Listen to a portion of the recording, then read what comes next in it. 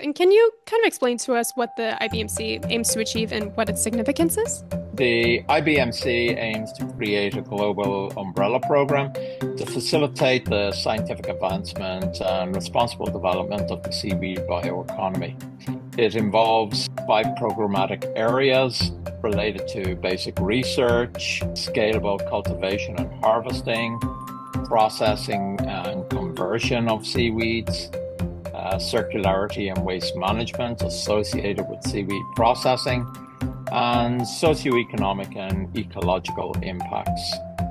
The centre really focuses on harnessing seaweed for bio-based products, renewable energy, agricultural biostimulants, and environmental benefits such as carbon sequestration and nutrient recovery. Its significance lies in promoting a circular bioeconomy, reducing reliance on fossil-based materials, and supporting global sustainability efforts.